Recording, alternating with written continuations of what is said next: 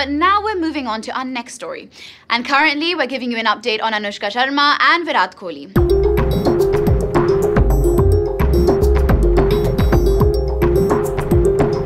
Virat and Team India played South Africa in Mumbai yesterday. India lost the match badly.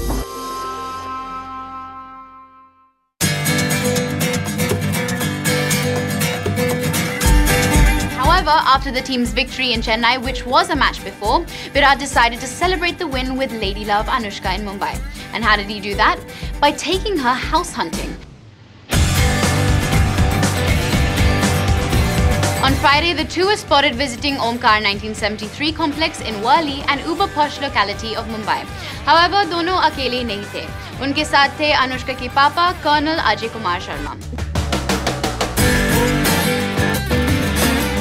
Does this mean that Virat and Anushka are moving in together, or does the fact that Daddy Sharma accompanied them mean something more? Something like wedding bells, maybe? But if you thought that the trio's day ended at house hunting, think again. After house hunting in Worli, they landed up in Bandra for dinner at Royal China, a favorite of the stars. It was a laid-back dinner that ended close to midnight.